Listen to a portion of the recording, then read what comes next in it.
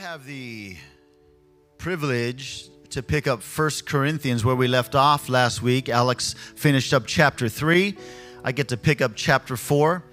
And I want to tell you, it is a challenge to be told what to preach. You think it might be easy, but it's a challenge, especially when you're doing line upon line and moving things through. I've preached through 4. I've done lots of things. I've referenced all these verses in 4 over and over and over again. But to go, you have verses 1 through 7? It's like, okay, totally easy. I've preached through Corinthians so many times, and I get there, I'm like, wow, that is really difficult to do. So all these people who are coming up to preach, what we tell them and how we've broken it down, give them a little respect, because it is tough. It is tougher than I thought it was going to be. And when we started this out, I did start off, and I was more of talking about the history of the church and those kinds of things, and that's easy for me. But then we get into this area here where Paul talks about leadership. But it's not leadership so like in your face. He's using himself as an example. And so I'm going to dive into the example he talks about today, and also unearth some of the things that in that time, as he used certain words for certain things, he was forecasting, and he was also calling people to a deeper understanding of certain things. So when you read through this, you could read through verses 1 through 7 and go, that's interesting. And you could go on and probably not get so much out of it. And that's what I started when I read through it. I'm like, by itself, he's just talking about himself. And then I started looking at the original language. And you know this about me probably by now is I don't want to interpret the Bible. I want to understand its intention. And there is a difference. People can interpret it like, okay, I can use that verse anywhere I want in my life because I can claim it. So I'm going to name it and claim it, and I'm going to make it fit my situation. And the scripture was not written that way. The scripture was, here's what I mean, and I mean what I say. And here's what God was saying in that moment, and this is how he meant it. Not, hey, how do you think that applies to you today? No, it's the intention. So I want to dig into Paul and what he was talking about. And we were jumping off. I used to dive as a swimmer. I used to love getting on the diving board and do flips and double flips and all these gainers and different things. So we're going to do a gainer, like a forward gainer, right into where we left off last week. And where we left off last week was several weeks of Paul saying, hey, you all, I hear you're divided. I hear you're getting into different camps of leadership preferences. I hear you're getting into different camps and divisions of, well, you like Apollos, you like Cephas, you like Paul, and he's talking about himself. There's different preferences among you, and we need to stop that because Christ is not divided, neither shall we be by our preferences. And he's diving into how the church, as we come together, we need to be one body in Christ Jesus. Amen? It's one body. We have different families around, different parts of the body around this city, Tucson. We have different families, but we're all one body. And the preferences he's talking about in Corinth were affecting the people where they're actually becoming polarized to other believers and not being able to walk with them by how they appreciated what Cephas says versus the way Paul said it, the difference between how Apollos said it. And they were getting into these camps. And how many know cliques aren't good, right? Families should not have cliques. Your family, when you gather together, should not have cliques. We should all be together. Yeah, we'll have different subjects and talk about different things different ways and get into our own personal conversations, yes. But Paul was really worried about the Corinthian church because they were in the middle of a warfare of culture, because that culture was all about men, wisdom, not just men, but women, right? But when I say men, it's people. Men's wisdom and the ways that the culture was thinking was jumping in to the church and trying to live there. And Paul's like, no. What's out there stays out there. What's out there is not the kingdom, is not heaven. We're here to be a light so that they can see the light of heaven on earth, and they can see that we are Christ because the way we love each other as Jesus commanded them. Do you remember Jesus said they're going to know that you're my disciples by your love, right? So Paul was taking that up in the middle of Corinth. So there's some words that we are going to dive into today. The first one is servants. He talks about servants. The second one is stewards. And then he uses these words, judge. In my Bible, I see judge, judges, judged several times. And two of the times he uses it, it means one thing. The third time he uses it, it means something else. Welcome to Greek. Okay, the Greek language. So to begin at the top of 1 Corinthians, where I've been given this opportunity, we have to take a little step back. So before we do the front gainer, we have to take a step back and get a runway. So the runway needs to be the last couple verses of chapter 3. So 1 Corinthians 3, 21 and 23 says this, and Alex talked about this last week. So then, I like that. So then, no more boasting about mere mortals, right? It's not Apollos. It's not Cephas' teaching. It's not my teaching. It's not about your preference. It's not about the mortal side of this. It's about the spirit. It's about the kingdom we're battling here for, right? So no more boasting about mere mortals, for everything belongs to you. Now here we go. Ready? Everything belongs to you. Sweet.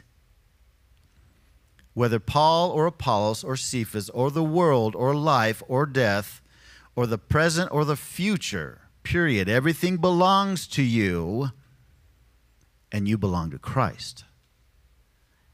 And Christ belongs to God. In that, we could just talk about that for a decade. Everything belongs to you, but I want to tell you, you belong to Christ. So truly, it's not even yours. And what Christ has been given to him by his Father. So really everything is whose? God's. We live in a kingdom. Christ is a king. He owns everything. And we might have our hands up upon it and responsible for it, but when it all comes down to it, it's the king's. So he's setting this precedence right here. And how many know that when you read the scripture, somewhere a group of people sat in a room and decided we should break this up right here, because when the scripture was written, it was all continuous or contiguous. Which way did I say it, Jay? Contiguous or continuous? It's contiguous, right? Next to contiguous. Okay, so continuous. All right, thank you. I'm learning. We're all learning together here. All right, okay. See, been out of school too long. So it's all in one linear fashion, written in one continuous fashion. And some people sat in a room someday and said, this should be chapter 1, this should be chapter 2, this should be chapter 3. Why? Because when we write books, we write in chapters. We write in breaks and pauses. And sometimes those pauses don't make sense because we need to understand the context. So that's why we need to jump back to chapter 3 to go into chapter 4. So everything belongs to you, but you belong to Christ, and Christ belongs to God. Therefore, verse 1 in chapter 4, one should think about us, Paul, Apollos, Cephas, this way, as servants of Christ, there's our word, servants of Christ, and stewards of the mysteries of God. Verse 2, now what is sought in stewards is that one be found faithful. So for me, he says, it is a minor matter that I'm judged by you or by any human court. In fact, I do not even judge myself. For I'm not aware of anything against myself, but I am not acquitted because of this. The one who judges me is the Lord. So then, there's another so then. So then, do not judge anything before the time. Wait until the Lord comes. He will bring to light the hidden things of darkness and reveal the motives of hearts. Then each will receive recognition, which is praise, from God. There was a lot that was said right there, but also maybe if you read it on your own, you'd be like, that is nice. Moving on. But what he was saying there is deeper than our English language gives us. So Paul was speaking to the Corinthian church. That's our context. Speaking to the body to clarify further how to view Apollos, Cephas, and himself, and to further expose how earthly-minded people were being. Anybody earthly-minded in here? Right? We think certain things because of certain situations, because we learn certain things certain ways, and that becomes our habit and our rote way. And there's this thing called myelin in your brain. Myelin is a circuit insulator, which you probably understand. Circuit insulators makes it so the electrical pulses in our brain, when they travel certain ways, there's this thing that goes and wraps around our nervous system, the nerves that are firing, and insulates them to become stronger and stronger. Therefore, habits, ways you think, ways you don't think, this myelin doesn't wrap itself around, and then you stop thinking that way. So the things that we think about a lot and the things that we do a lot are firing in our brains so much that they become the way we think and the common things we do. That is so geeky, Rich. Okay, move on. Okay, all right. So I just learned about how people think the other day, and it's pretty interesting. So when we are earthly minded, not heavenly minded, which Paul was talking about in a couple previous chapters, it's not so good. Because we think heaven should act more like earth instead of earth acting more like heaven sometimes, don't we? Because we need stuff. We think certain ways. And Paul is coming to this church going, okay, don't let earth come into heaven's realm here. Don't let the culture come into the kingdom. The kingdom must be heaven on earth, and you must be sons and daughters living in a kingdom.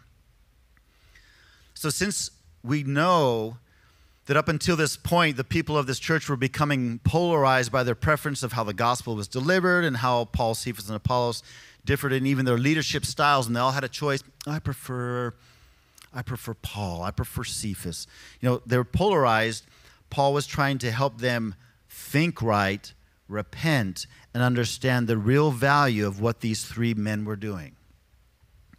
So think back as a child. Do you ever remember a time where you saw a present, either Christmas or your birthday, and you knew that present was different? Like, okay, there's something special right there. Maybe you ladies, as you're older, you see a small little box. You're like, right? But you're looking and you go, that wrapping, that container, that's something special, right? You ever remember a moment like that? Right? You go, and then if you were me, you'd probably go up to it and try to move it and shake and try to figure out what it was. Then your mom saw you and like, stop it. So just as a child, looking at a gift, looking at the wrapping, understanding there's something special about it, all the gifts that God gives us, he gives us for ourselves, for his kingdom, and he appoints people as gifts to the body, and he gives gifts to the body through leadership. That's just what he does. And Paul is talking about this in this context when he says stewards and servants. He's trying to help them understand. Now remember, for things like gifts, the family of God, the heart of God is to love his family and to care for his family, so he gives ministry gifts to the church. He gives ministry to you to care for yourself and your family. Leaders, fathers, mothers of your home are gifts to your children because you raise them up in the admonition of the Lord, in raising them up in the way that they should go. Every leadership context that we have is a gift. Now, not every leader feels like a gift all the time. And I can imagine at this time when Paul, Cephas, Apollos, and they started having their preferences, people were making judgments at that point going, I just don't appreciate that. I don't like the way he looked at me. I don't like the way he said that. I don't like the way he talked about that. And they were making these minor judgments that they would call preferences. And they were measuring the delivery of the gift. The gift looked a certain way, acted a certain way, and they did not see the value of it when all the gift was designed to do was to preach the gospel and obey Jesus.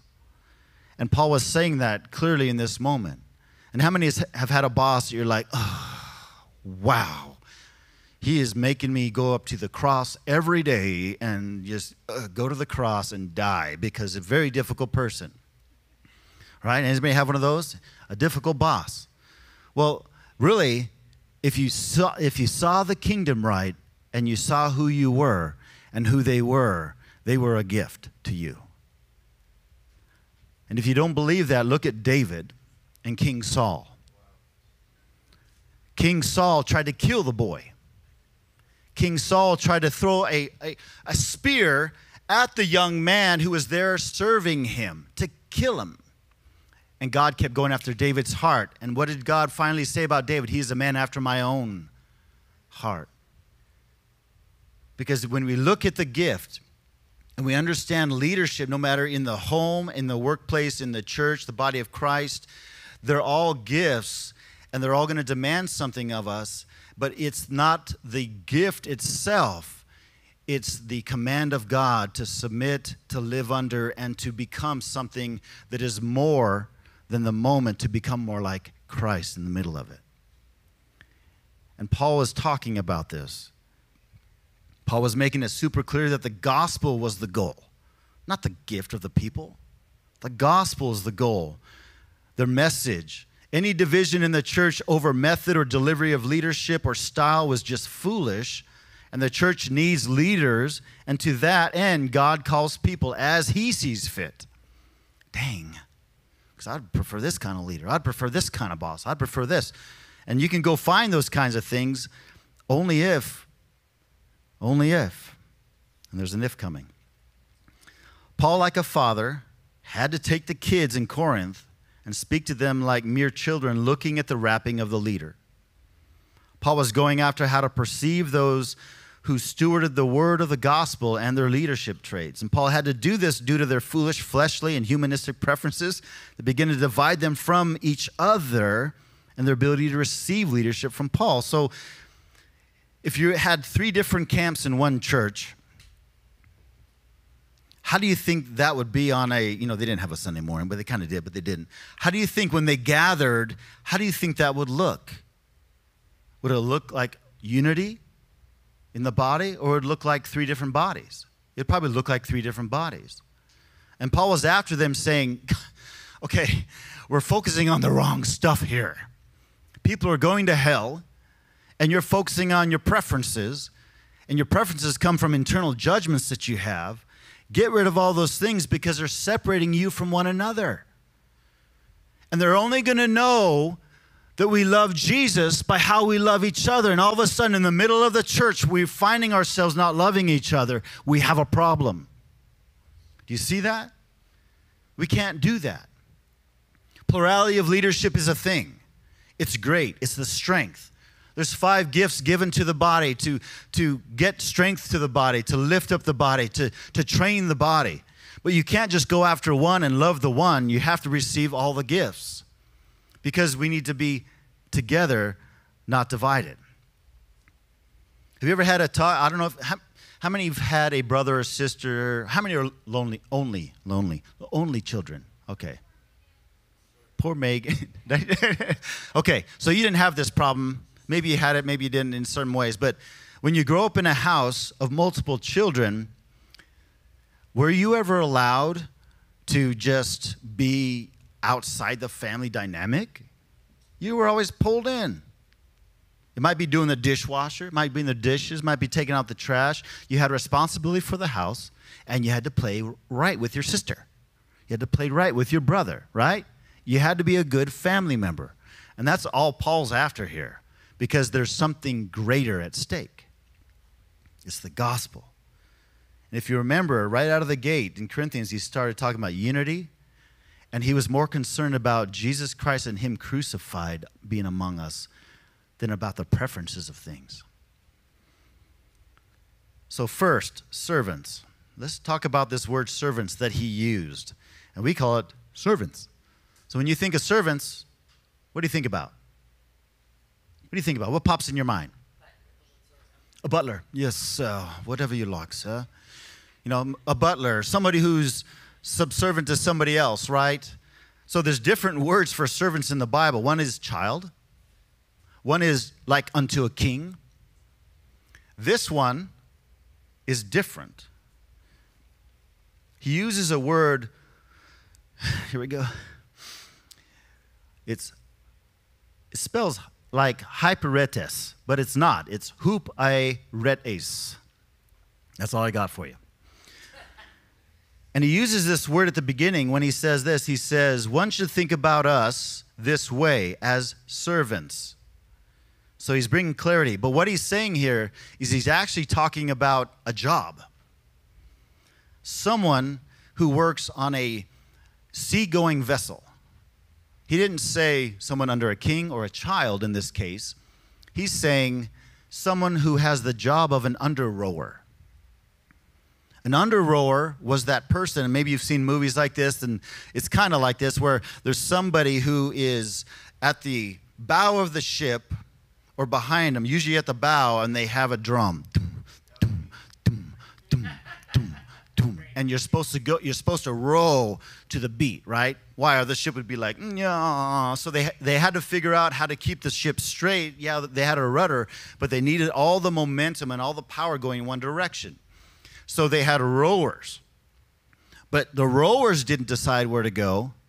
The master did. And the master wasn't actually the drummer. It could have been. You could think of it that way. But there's a lead and there's an under rower. Jesus is the master who is given to us, right? And Jesus called Paul, called Cephas, called Apollos, called you, and says, you are an under rower to me. I say where we go, you row. I have the direction, you follow. Right? Do you get the picture? He's using this word to say, hey, myself, Paul, Cephas, and Apollos, we're under rowers here. We're just rowing, right, to Jesus' beat, to his direction. So he's using words that kind of made people go, oh, okay, yeah. He didn't use the word of like, I'm a child to somebody, so I am, under somebody that way. I'm not as a king or a governor. I don't work for them. I actually have nowhere to go, nowhere to direct it. I just do the rowing. Interesting word. I like how he did that. He's just clarifying it there. He had to remind them that they were under masters as well. Every leader should have a leader, and every leader appointed by God, every mother and father. You can lead yourself well, but who's leading you? Right? He's just getting right into their mess, is what he's doing. So Paul knew what was working in the people when they had these preferences working amongst them, and Paul knew that underneath these expressed preferences were these judgments, and he was going after them to clarify, to kind of clean the deck, per se. So secondly, Paul uses this word steward. Steward. It's kind of an interesting word, isn't it? Steward. How many times you use steward in your life? Not very often, probably. So he reminds them of what stewardship was in the church. So Paul's language here calls attention to the position in which God appoints leaders over the flock, over the people. And Paul used a word that some of you might recall. Have you ever had how many people like Greek yogurt? Come on. There's a word in the Greek called oikos, and it's not just yogurt. Okay, it's not just yogurt, people. It means household. So oikos, yogurt is household yogurt. Man, it sounded fancier when it was just oikos. But oikos means household, family, right? So that's what that word means. And Paul uses the word oikos with a little bit of a authority behind it. He says oikonomos here as steward. And steward, again, is used different ways, but not this time. He's saying things entrusted with the owner's property. So a steward in this case is appointed by the owner, right? So a good steward. And we see the story of the good steward. There's different ways that this word is used, a little more common than the other one. But the stewardship that any leader is called to is solely called to by God. God is the one who authors the leader's credentials, to leads and appoints them. Every leader God appoints must only be subjected to the Spirit of Christ and the fear of the Lord.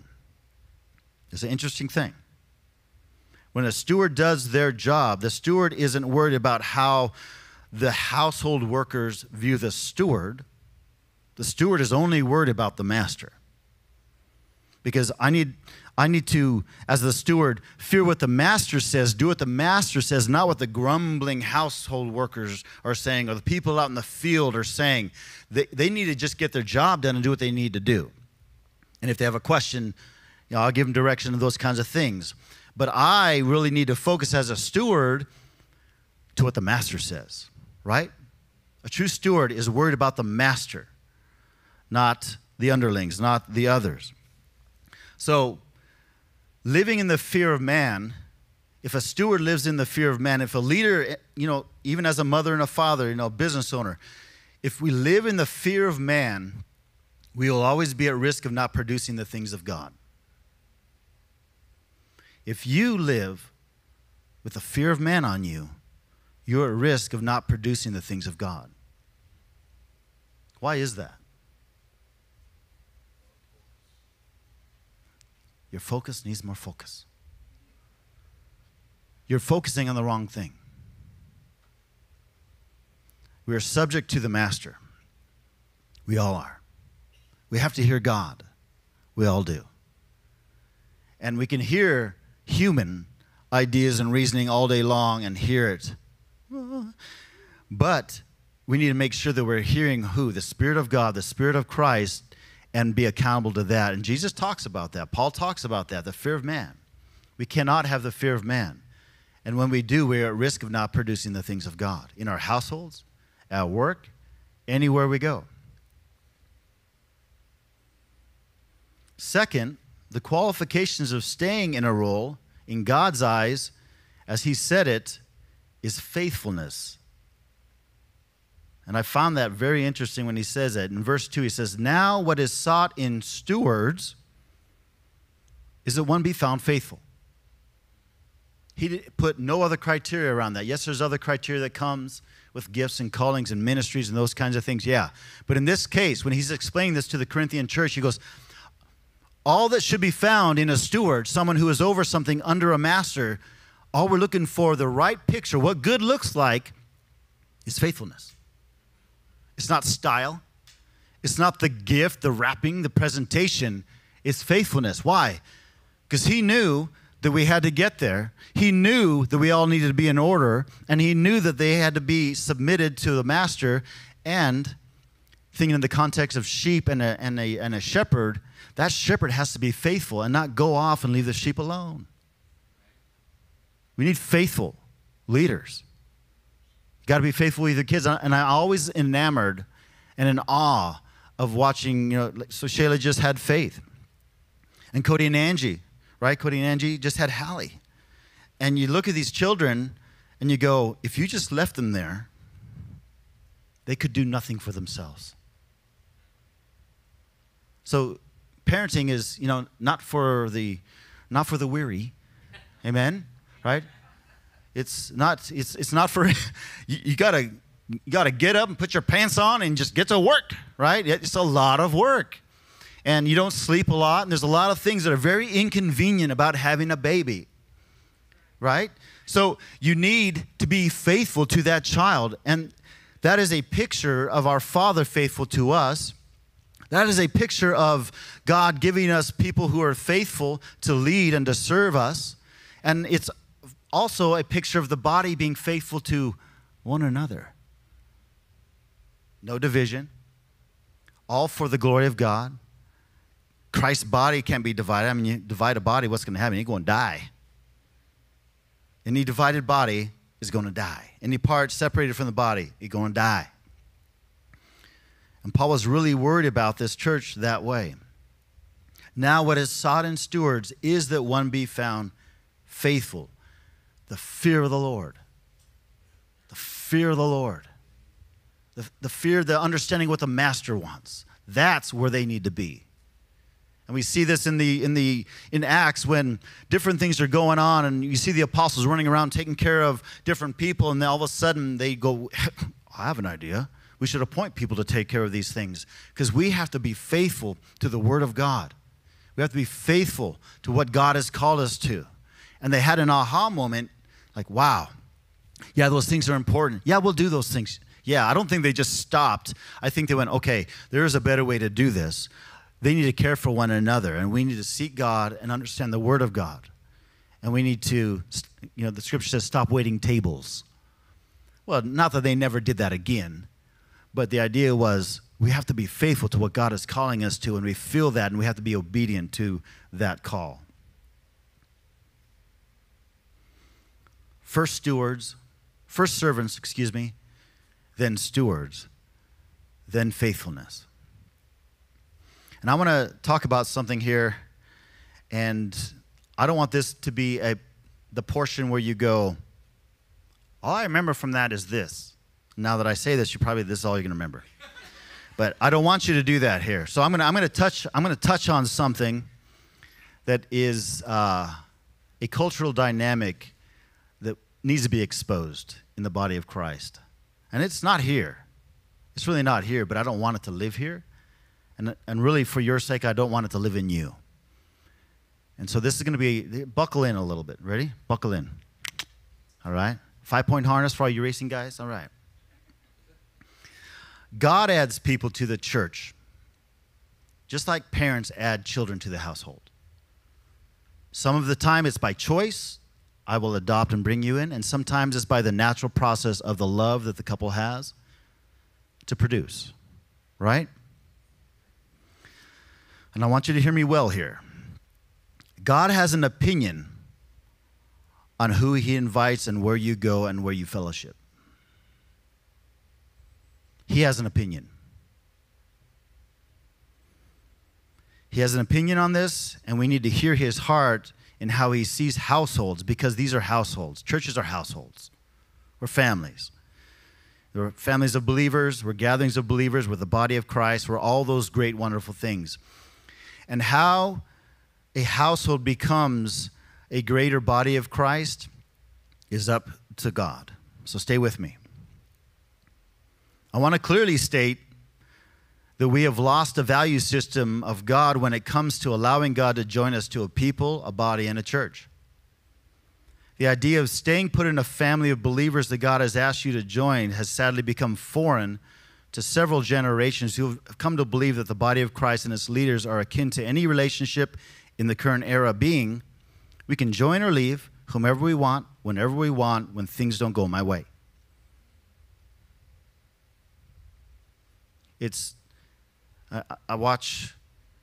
I'm a cyclist, you guys know that, right? I watch the Tour de France. And there's this young guy that I had an attitude with who was a really good cyclist, and I had an attitude with him because I thought he wasn't married to the lady that he had a child with. And I had an attitude. Not really, I don't really have like attitudes, but I was like, ugh, man. I mean, he's a winner. This guy's a winner. I'm like, oh, that's such a sad thing that he has this lady and they're having a child. And this whole time I'm like, and he's Dutch. And he's Danish. I'm like, I'm Danish, and I could like this guy. And, he's a winner, so I could associate with the winner. I want to associate with a winner. Everybody have a favorite, sports guy person, something like that maybe? So I'd like to go, hey, he's from my home country, so I want to do that. That's more Italian, but I wanted to do that, but I go, this guy, man, just marry the woman. And then I found out later he was. I'm like, oh, good job, Rich. Now I like this guy.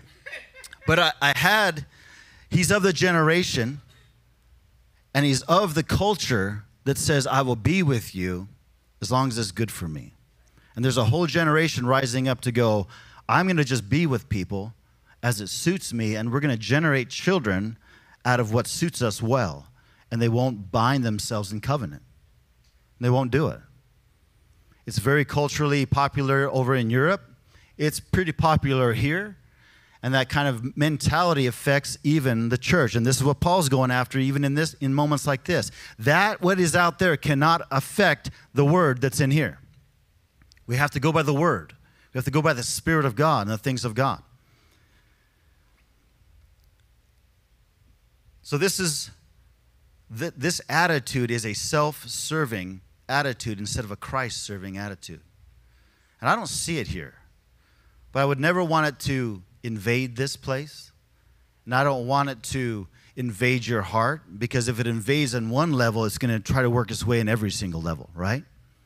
If you compromise on one level, you don't just always just compromise there. It goes deeper and deeper and deeper into your ability to compromise over and over and over again. It's just the way it is. You start down one thing, I'll just do it one time. Okay. You made a choice right there to do something. You think that's the last time you're going to make that choice? If it happens to you, okay, repent, step away. But we can't have the things of the culture affecting us in here, so we have to stop it, cut it off. So this is not a thing to take lightly, nor am I saying that God would not have you ever be grafted into another body of believers. I'm not saying that. But there must be a great fear of the Lord when it comes to being a part of a family, and then divorcing yourself from them. There's two ways to leave a family. My son just left and moved to North Carolina. Am I upset? No. Am I sad? Sometimes when I go, man, I miss Richie. Oh, yeah. But he left well. Well, how do you leave well? Dad, here's what I'm thinking. Will you pray with me? Mom, here's what I'm thinking. Jossie, here's what I'm thinking. Andrew, Alex, his brothers-in-laws. He goes to Jake. He starts exposing his thoughts to everybody, going, here's what I'm thinking. What do you think? I'm like, yeah, buddy, that is the right way to do it. You have to be obedient to the master, but you're going to live this way as well? Well done. That is amazing. Well done. He made the choice. I don't think it's God. No, just kidding. He made the choice. I believe it's God for sure, especially now that I'm on the phone with him talking. I'm like, yep, adulting. It's big. So he's made the right choice, but he did it openly, not unto himself, not out of a judgment, not out of any other motive other than, I want to please God, and I believe this is right. So he exposed himself to it, and we sent him as a family. The same thing can happen as a body. We can send. We have sent people. We have sent people out of here where they feel like they need to go, where they need to move. Whatever situation it was an exposed moment. It was an open moment. It wasn't anything that was bad for the family. It was sad, but they needed to go to obey God. Sometimes there's a physical move, and it's okay, and we send. And that's the way it should be done. But when something happens and divides and separates out of judgments and preferences and those kinds of things, that would be more like divorce. And that's a covenant-breaking activity. And God is a covenant God and has nothing of that in his person. And don't ever let that be in you, in your relationships, in your marriages, all the way into the family that you have and the church. I heard a Paul Kidd tells a story on me in a way that he shows me how he wasn't thinking right and how I came to him as a real friend. And I'm going to reverse the story. He didn't feel like he should go support a wedding of his adopted son because of the principle of what his son did to get to that wedding and what the relationship was like. And we're all in a meeting, in a leadership elders meeting. And he's saying that, and it sounded right, but the Spirit of God said, that's not right. He needs to be a good dad in that moment, whether the son was being a good son or not. And I said, I think you should go. And I risked something right there in the relationship, which was really not a risk because we lived life together. We knew each other's heart, and I said, I think you need to be a good dad, whether the son's being a good son. And Paul uses that over and over and over again about how we need to live so intimately with one another, to talk about things openly so that we can know and help each other. So if there's something that's going off the rails, we can help each other bring it back on the rails. And this is how we should live life, and this is how leaders should live.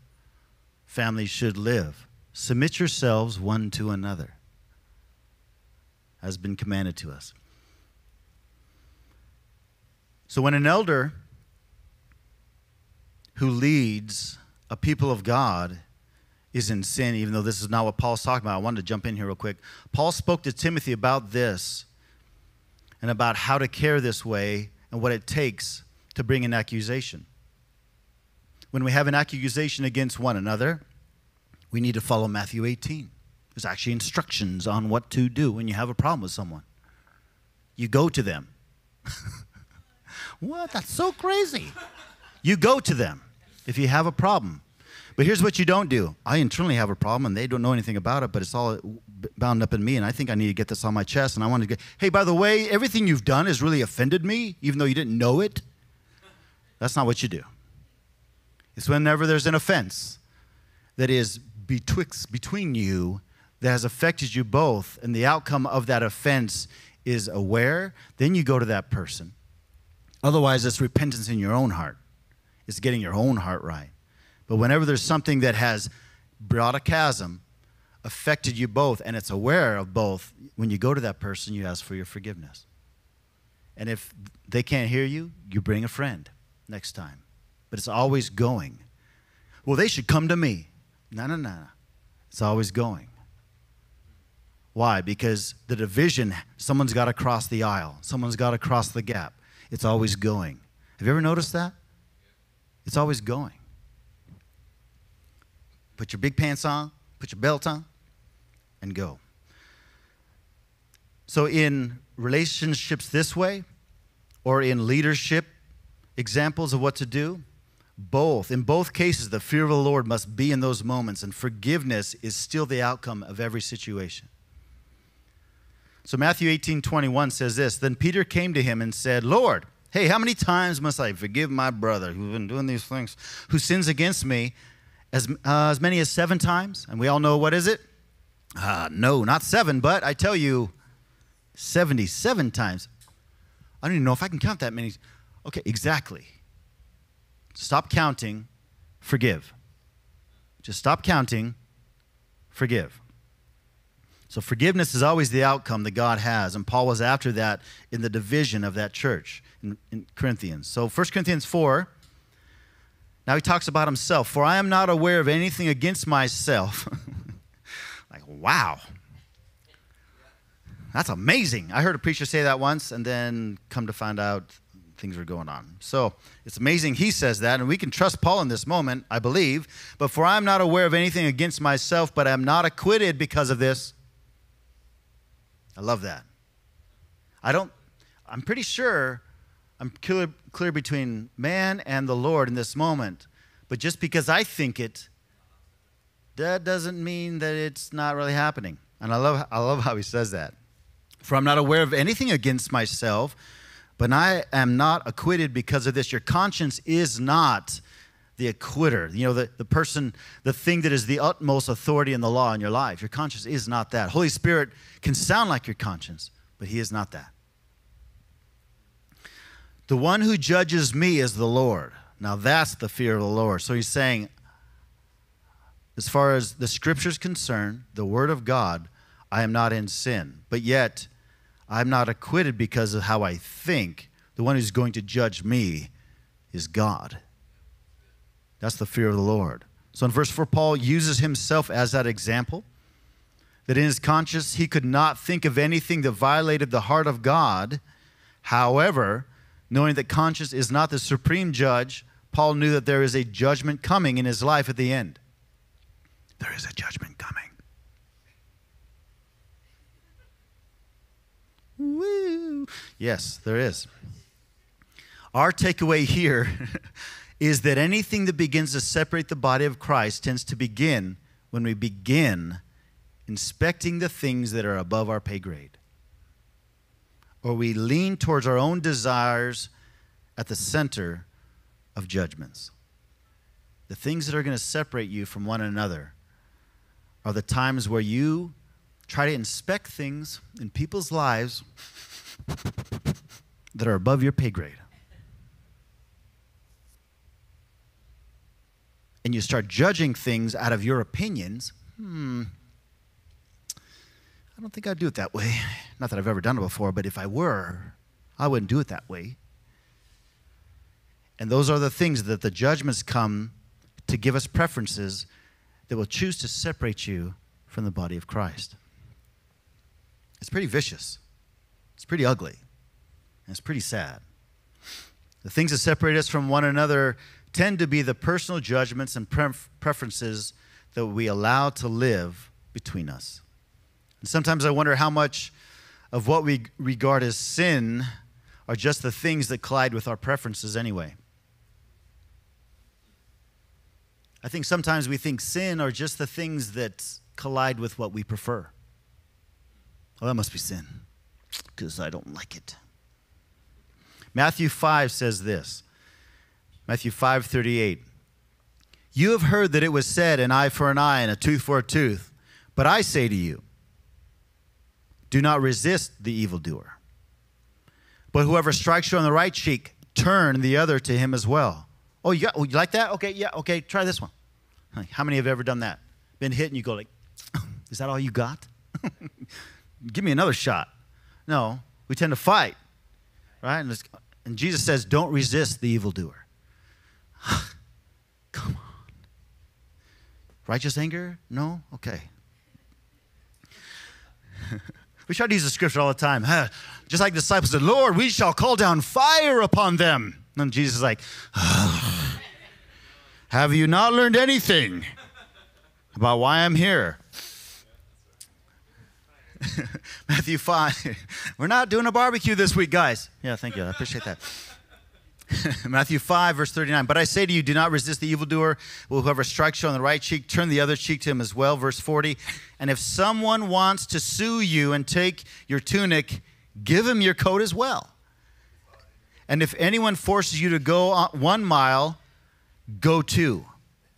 Give to the one who asks you, and do not reject the one who wants to borrow from you. No, you can't borrow my tools. Okay, you can borrow my tools. You have heard that it was said, love your neighbor and hate your enemy. But I say to you, the master, the lead rower, the one who's beating the drum, the one who is the king, I am redefining that to say, love your enemy and pray for those who persecute you so that you may be like your Father in heaven. Woo! So that you may be like your Father in heaven. Since he causes the sun to rise on the evil and the good, and sends rain on the righteous and the unrighteous, for if you love those who love you, what reward do you have? Not that he said it like that, but I like it. Even the tax collectors do the same, don't they? They even like people. And if you only greet your brother, what more do you do? Even the Gentiles do the same, don't they? So then, be perfect as your heavenly Father is perfect. And how is he perfect? He chose you and loves you no matter what you do. That's tough. That is tough, but that is what unifies us.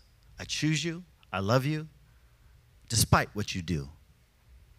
Even if it offends me, even if it offends my principles, I still love you, I still pray for you, I still care for you, and whatever you need, I have for you. That's how the Father loves us, and that's how he wants us perfected. Being perfect is to love as God loves.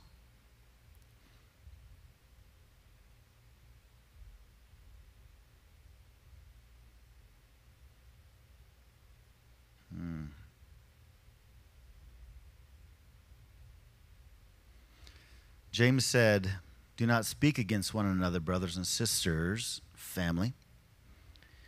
He who speaks against a fellow believer or judges a fellow believer speaks against the law and judges the law.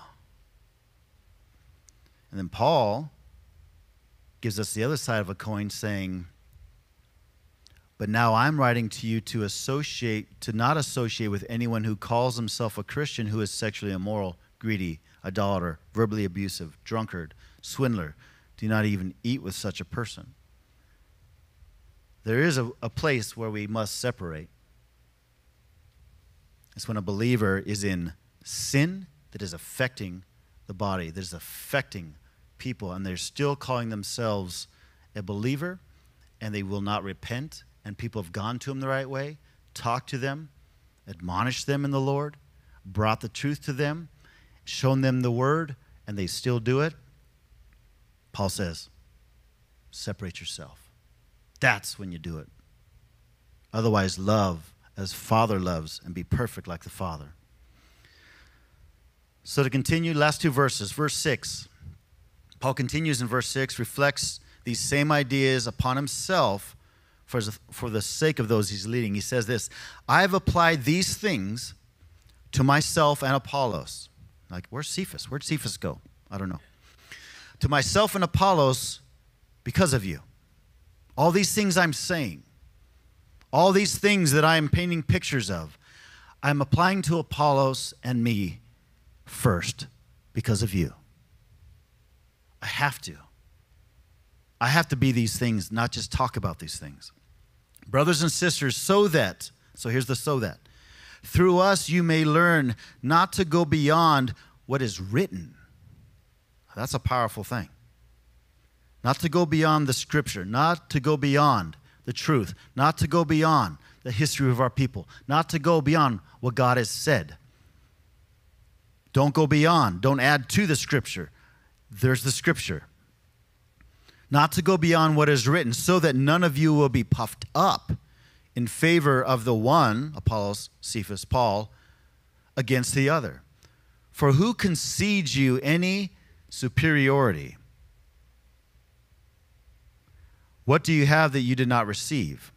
And if you received it, why do you boast as though you did not? By the way, everything's yours, but you're in Christ, and Christ is in the Father. What was not given to you? It's all the Father's anyway. So his mode of his conversation is just like a loop over and over and over again to get a point across that it's not about the gift and the way it's wrapped. It's about what was inside, like Caleb talked about. It's what is on the inside that God wants to produce in you through your salvation, through the work of the cross. It's not about different little nuances and the bows and the different colored paper and those kinds of things. Yeah, they're pretty and you know there's something special in there. Yes, there is. But it's not about the wrapping. It's about what's on the inside. It is about what's on the inside. And when Paul was saying, hey, who concedes you any superiority, he was really saying, who separated you as something distinct with the right to judge? That's really what that meant. And we use the word superiority. Paul was reiterating what he said at the end of chapter 3 again. Everything belongs to you, but you belong to Christ, and Christ belongs to God. So what do we do then with this admonition? What's Paul's explanation to the church in Corinth? How does that apply to us? I think we need to do what he did and apply these things to our life for the sake of others. Yeah, for you. Yeah. But really for others. The fruits of the Spirit are not for us, right? Love, joy, peace, patience, kindness, goodness, faithfulness, gentleness, self-control. I got those things for myself. I'm with myself all day long. I love myself. Fruits of the Spirit are for everybody else. They have to be produced in us, right? So here's what we need to do out of how Paul applied these to himself so he could become what God, the Master, wanted him to be as a part of the family. We need to let the Holy Spirit come and measure our hearts. It's that simple and that powerful. He needs to come and have permission. Holy Spirit, I give you permission to measure my heart. What I have called preferences are really just judgments. And they don't belong in the family. They don't perfect me into being like the Father. And in fact, it's just the opposite. We need to let the Holy Spirit define what being the body of Christ is and what part of the body we will choose to play. We do choose, by the way, to be the part He's assigned us and asked us to be. So can we do that? Can we ask the Holy Spirit to measure our hearts today? The benefits, unity. The cons, separation. Your heart. God is after your heart. No matter what the situation, whenever you're having trouble, go, God is after my heart here. God is after my heart. Yeah, it's tough. These situations are tough, demanding, impacting. But in all this, he's after my heart. He wants me to trust him, to have my value system based on him, not on these situations, this impact, what is going on. He wants my heart. Can we do that? Can we be a people who repent when the Holy Spirit asks us and shows us something? Can we be quick to repent so that we can be unified as the body of Christ? And maybe you need to go to somebody. Maybe you need to go to somebody and say, that thing that has separated us, I'm going to fall on the sword and take the ownership of it and be the son or daughter who's going to come and get this away from being in between us, get this out from between us today. And I'm going to get my big pants on, and I'm going to do that. Because externally, there's something between us that is internally formed, and it must go away. Maybe God will ask you to do that. Maybe you need to do that right now. And all that would do is produce family. All that's going to do is produce unity and make you more like the Father. Can we do that? Can we ask the Holy Spirit and be bold enough to ask him to measure our hearts today?